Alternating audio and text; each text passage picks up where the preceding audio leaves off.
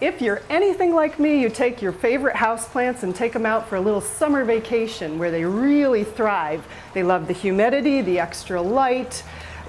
They grow like crazy, but later in the fall, they start to react to those cooler nighttime temperatures. Even though it's a slow acclimation to it, you have to watch out for those 40s.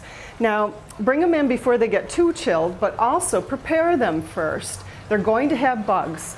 They can fight off these bugs as long as they're healthy, but once they get stressed during the winter from dry heat or too much attention, lack of attention, low lighting, that's when they can become sickly.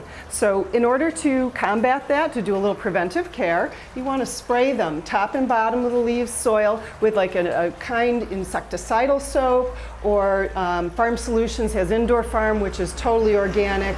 It's good to treat them all over. And the other product that I highly recommend is the systemic. And it's basically a granular that you sprinkle on top of the soil. And as you water, it gets taken up through the root system, almost like a little bit of an antibiotic for the plant.